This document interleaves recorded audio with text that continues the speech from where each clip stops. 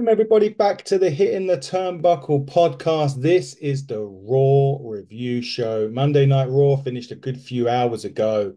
And they always say, you're only as good as your last show. Well, SummerSlam was great and Monday Night Raw was just as good. They built new storylines, they enhanced current storylines, and we're moving into Bash in Berlin with a new number one contender. We'll get to all of that in just a few short minutes. But first things first, some news that broke concerning WWE a little while ago. It seems as if they're going to be getting some more luchas in the WWE, and some of the two of the biggest luchas, perhaps, in wrestling, Penta El Cielo Miedo and Rey Fenix, seemingly finishing up with AEW upon contract expiry and could well be heading to the WWE, and also that could also include the Motor City Machine Guns as well.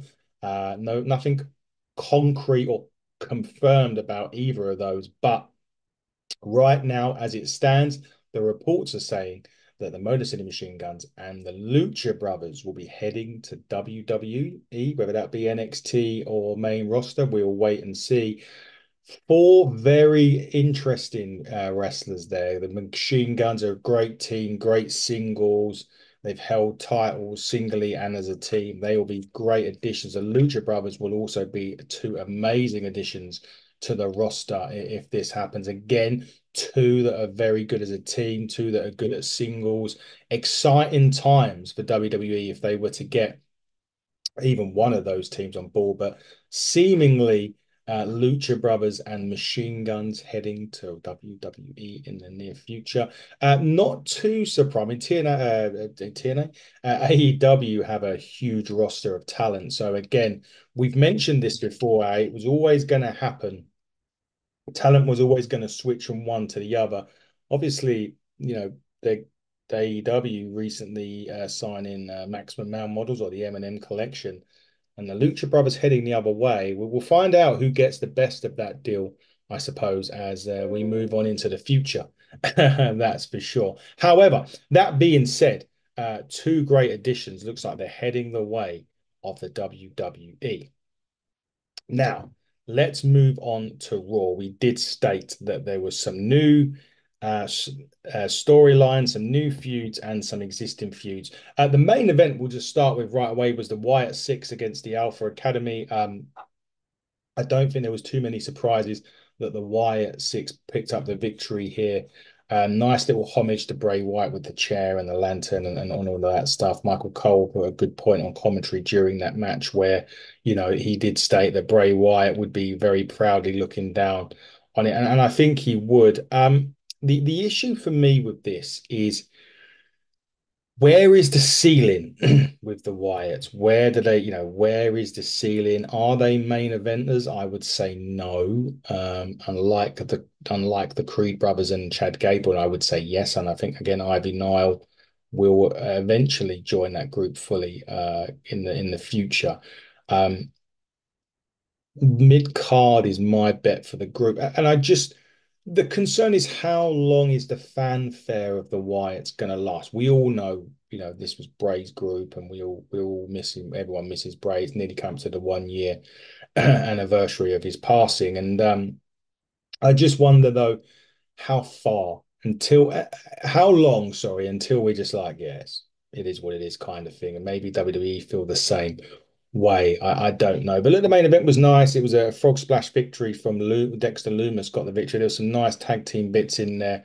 Listen, the Creed brothers and Chad Gable are absolute megastars in the WWE, and they should be positioned that way. They're not at the minute. I don't know if they will. I mean, WWE do have a habit sometimes of not pushing the right guys, or them never reaching that spot that you think they should be getting. So interesting to see how they go. Where is that ceiling with the Wyatt Six? And hopefully Chad Gable and the uh, the Creed brothers will hopefully get to where they should be getting on the WWE roster, but we'll find out. A continuation of a feud that's been going on for a while saw AOP and the New Day clash on Raw this week. New Day picking up the victory in that. But there is a couple of side points to this one. The New Day were getting attacked after the bell, after the match had finished. Odyssey Jones, who we haven't seen since he was drafted, God knows how long ago, helps the New Day clean house. He had Akam and Razor either side at one point. It was incredible. I think someone had a meme of like when you refuse to do two trips to the supermarket and you're carrying two heavy loads of shopping with you. An incredible feat of strength on this. But again, this is where you need to have eyes in the back of your head when you're watching WWE. They did do an interview. I'm not sure if it aired on Raw or if it was one of those Raw backstage ones that they do exclusively for social media. They did do a skit where Kofi was celebrating with Odyssey Jones and Xavier Woods come into the picture. They were talking, but Xavier Woods didn't seem overly thrilled by the fact that Odyssey Jones was there. Maybe I'm reading too much into that. I don't know. But nevertheless, still may not, everything maybe not seemingly still okay with New Day. The Alpha Academy did come in at one point and they had a little dance, and Xavier Woods was fine with dancing with Tozawa and co at one point. But suffice to say, I still don't think we have seen the last of a potential move away from Xavier Woods moving away from New Day, perhaps turning. Maybe he sees Odyssey Jones as the biggie that they used to have that's no longer there anymore. So interesting bits though with it. And I am looking forward to seeing this continuing. It's kind of goes under the radar, this particular feud, because of everything else that's going on Raw with Judgment Day, Gunther, and everybody else. So it does go under the radar a little bit, but nevertheless, carrying crossing the team, another defeat for them. I don't know. I think this is now finished for Karrion Cross as much as I like. I think he's a great worker. I think he does a lot of great work in the WWE. He's got a great promo, a great look. He's good in the ring. This, for me, they call it the final testament. This was the final opportunity. And I personally think he's never going to make it in a WWE, not because he's not talented enough, but because WWE, I don't think they know. I don't think they really, well, and say know what to do with him. I think Vince absolutely fucked him. Well, not literally, well, not that we know of, anyway. But I think Vince literally screwed him out when he made him when he brought him up to the main roster in the mask without Scarlett, and I think Jeff Hardy beat him in 10 seconds. That for me set the writing on the wall, and sometimes you just can't recover from it, no matter who's in charge of the company. So I think carrying Cross in the final testament, I think that is done for me going forward. But we'll see. We'll have a look, and we will certainly see if that's the case as we move on. Another thing up in the Raw, the women were getting a bit of a we're getting a little bit of luck, a little bit of loving, shall we say, on Raw this week. The Damage Control face turn, Shayna Baszler and her group was getting into the thick of it a little bit again. So they were continuing their feud, which is absolutely great. Because it gives it showcasing a lot of the women right now in wrestling, which is good. They obviously there was a match with Klana James as well on Raw. It was actually a really good women's match. I got a bit of time as well, and they took out Dakota Kai backstage. Did Baszler's Stark and Co. And Sonya Deville. Sorry, Baszler, Stark, and Deville took out Dakota Kai backstage. They had matches going on throughout Raw.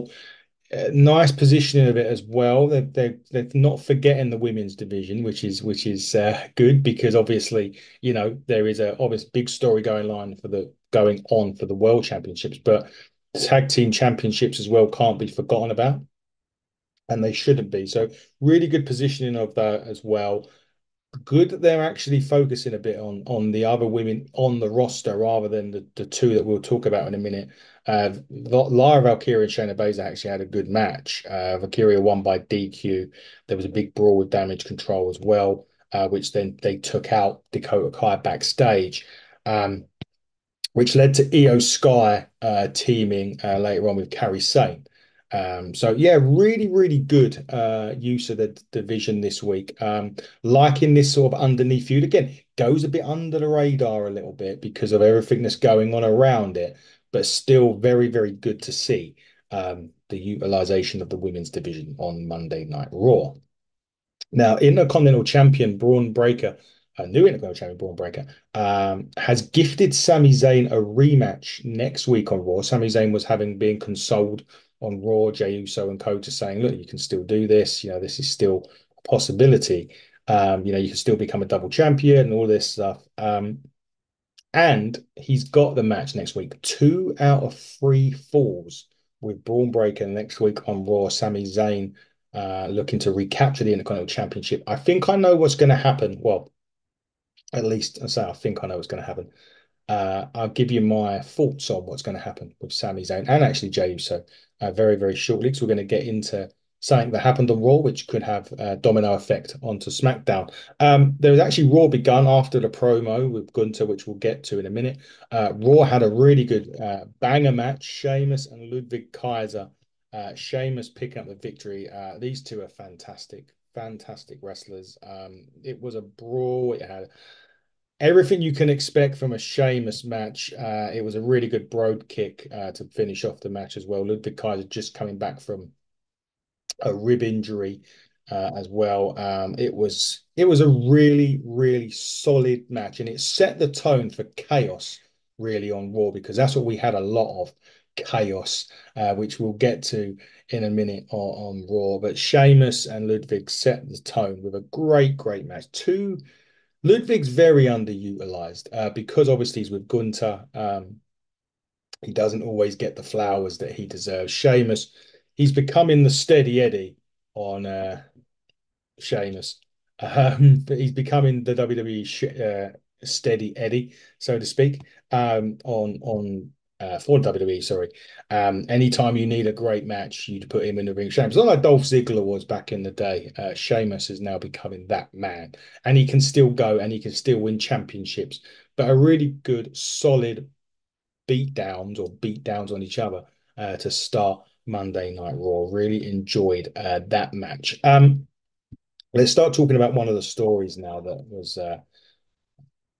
started off in Money in the Bank, or before Money in the Bank, and has continued on to Raw this week. That being, of course, Judgment Day, or as you all know, there was that storyline for so long. The Liv Morgan Revenge Tour was going to take out the Judgment Day. Well, at SummerSlam, the Judgment Day imploded in front of our eyes. Dirty Dom Mysterio took the side of Liv Morgan and cost Rhea Ripley the championship. Finn Balor cost Damian Priest his World Heavyweight Championship to Gunther at SummerSlam as well. Damian Priest wasn't very happy. He called out Finn Balor. Finn was basically saying that the person that basically the Priest was responsible for doing it to himself, because there was never any leaders in Judgment Day until Damian Priest set himself as a leader when he won the World Heavyweight Championship way back now at WrestleMania. And he was then becoming the leader that he shouldn't have become. Then it went into a match later on with Damian Priest and JD McDonough, which ended in a DQ because the Judgment Day started attacking Damian Priest. The one thing I would say about the beatdown was Carlito wasn't necessarily getting involved in the beatdown too much. He was kind of on the periphery. Maybe Carlito's kind of having second thoughts as to whether or not to join in. And this match come around because JD McDonough was always saying that Damian Priest never wanted him in a Judgment Day anyway. And Finn's got the new Judgment Day with Liv Morgan, Dirty Dom, JD McDonough, and Carlito at the minute anyway. And as Dominic and Liv started getting in on the action, there was a bit where Damian Priest was going to give Dirty Dom the razor's edge. Liv pulled him away. They started the beat down. Rhea Ripley comes out to a hell of a pop from the crowd. She runs in the ring. Dirty Dom and Liv try to run away. She catches Liv just as she's trying to climb the sort of barricade over. She goes to hit her with a razor edge for the table after smacking her into the ring post a couple of times. Dirty Dom does the honors and pulls Liv off of Rhea Ripley, who then goes into the ring where JD McDonough is back, putting the boots to Priest. Priest gets up, pushes him into Mammy. She headbutts him, and Priest gives him a hell of a south of heaven choke slam, and it just dropped him out. So the Terror Twins, I think they're called, Priest and Rhea, stand tall. My instant thing is they're going to go for a tag match at Bad, maybe a tag match at Bash at Berlin with Rhea and Damien against either Dom. It makes more sense being Dom and Liv, but it could as easily be Finn and Liv. And then perhaps at Bad Blood in October, maybe it's Damien and Finn in the Hell in a Cell. Could go down that route. They may or may not go down that route, but that's interesting food for thought. But well worked storyline this, and they've kept it going on, and they've added elements to it. And now, obviously, the face Damian Priest and the face Rhea Ripley have some blood they want to get from the Judgment Day. But where does Carlito fit in all this? He seems so hesitant to attack Damian Priest, and when he was putting the boots to him, they weren't exactly strong boots either. So we will see where that goes as we build on towards Bash at Berlin on the 31st of August. I'm really looking forward to that for sure. CM Punk. Yes, Seth Rollins, CM Punk, and Drew McIntyre was all on Raw. Yes, they had a promo battle, but there is now a big twist to that, and we'll get into it. CM Punk was, smiling. Yeah, I lost, but you know what? You guys are still chanting my name. And Seth Rollins come out, and he was in a good mood as well. McIntyre come out. They again, Punk wants the round two with McIntyre, which I think we'll get, or we were definitely going to get. It depends, just depends on when and if. Now, a side story to this was after the Ludwig Kaiser match with Vinci. Bronson Reed said to Adam Pearce that, why didn't you have me on a match? And he's going to basically take matters into his own hands now on Raw. So there's just a side note. As this promo was going on, as I said, Punk wants McIntyre a second time. McIntyre brings out the bracelet again, and Punk ends up chasing McIntyre throughout the arena, and Seth Rollins is in the ring. And all of a sudden, Big Bronson Reed comes in and absolutely decimates Seth Rollins. I mean, he hit about 5 tsunamis on him. It was a really interesting. I totally threw me on this, but it does take Seth Rollins out of the McIntyre Punk feud at least for a little bit of time, because now he's going to have to deal with Big Bronson Reed. And I'm really interested. I think Bronson Reed's great. He's got a lot of good stuff going about him. And I'm just wondering if this is the start for Bronson Reed to start hitting those heights that he should be hitting on WWE. And what a way to start by attacking Seth Rollins. Perhaps that is Bash at Berlin again. One thing I will say about the Triple H bookings of pay-per-views is matches are 5 or 6. So we're not going to get too many on the card. So we have to remember that. And you've got to count into SmackDown matches as well. The world title match is already set. We're going to get to that in a minute or two. But Seth Rollins and Bronson Reed, I dig this. I am really digging this. And McIntyre and Punk can go and settle their score. And Seth will have to deal with Big Bronson Reed. Very well done segment again. Made Bronson Reed look like a star in 2 minutes, which was great to see. And it's good to see Seth Rollins getting uh, getting a new feud, which could actually work for him as well. But this will definitely be the making of Bronson Reed, in my opinion. Speaking of Seth, more to do with Becky Lynch, some news before we head into the last bit of Raw. Becky Lynch they done a documentary on her and on the A&E documentary recently, and she insinuated that it was a hell of a career and it was a pleasure being the man, but being the mum is a privilege, or something along those lines. Don't know what the situation is with Becky Lynch, whether she will be back in WWE or not. Those words, I mean, sometimes you say that just to kind of, get you away from it a little bit so that perhaps you're gearing up for a big return, but you want to plant the seed that you're done, or you're being away for an extended period of time.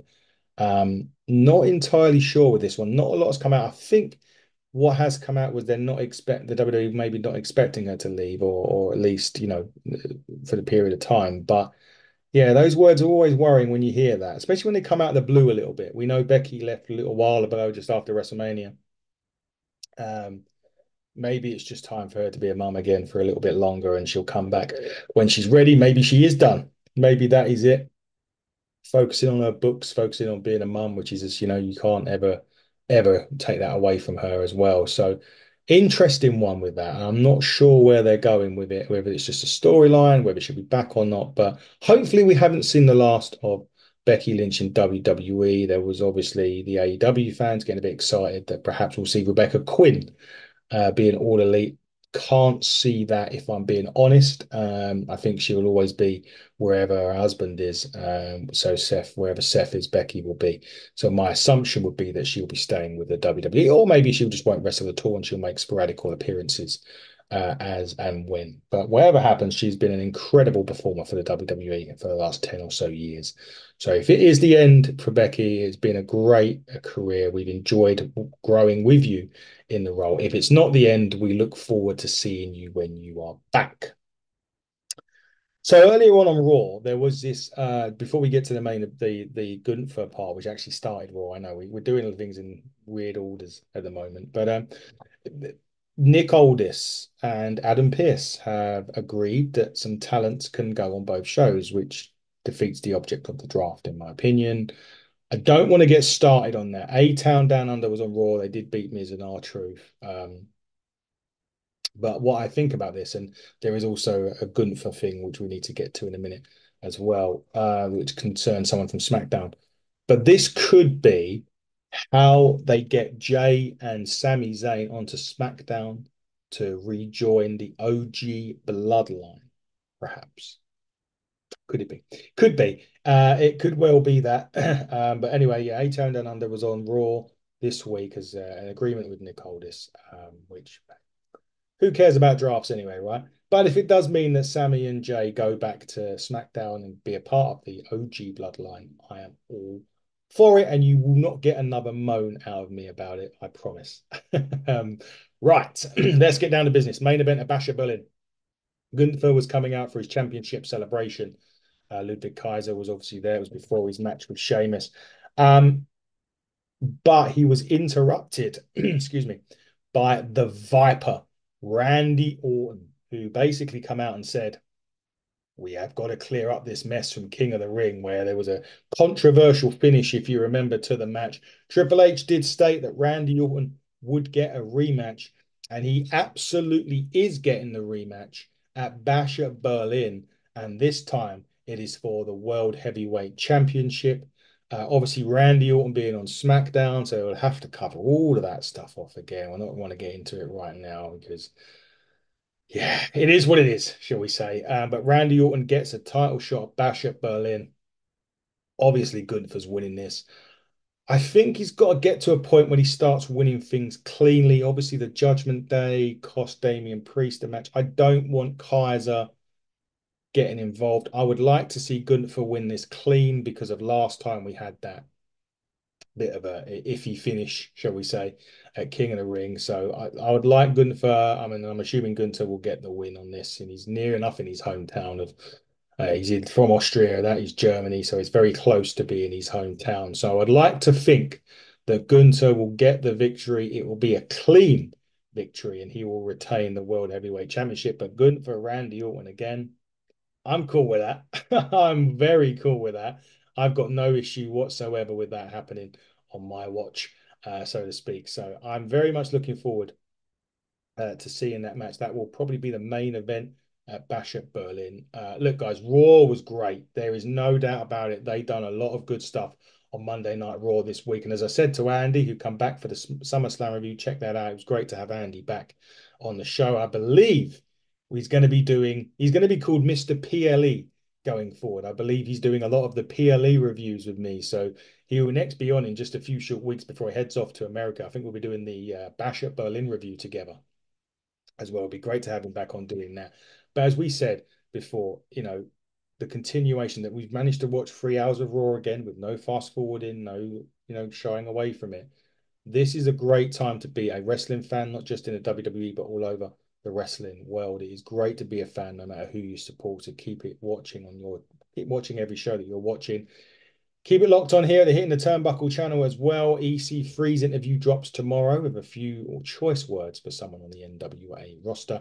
Blacksmith Apparel that come on. That's going to be dropping next week. Great guys. Get your merch from Blacksmith Apparel. Go onto their website to get that.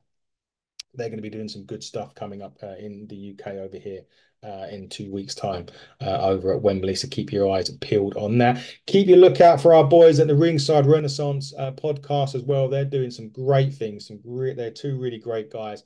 Awesome show they're going out. Go and check that out as well. If you ever want to go and see some Americans talk American wrestling. Go and have a view of their channel. They're two great guys. Are Pretty Deadly Jesse and Andrew Combat Jones. Go and check those out. Well, there'll be more interviews dropping. There'll be more review shows dropping this week. NWA, TNA, Dynamite, Collision, Rampage, and SmackDown will all be coming your way this week. So keep it locked to HTT Buckle on X, Hitting the Turnbuckle podcast, and all other social media platforms. And until next time, everybody, buckle down, stay safe.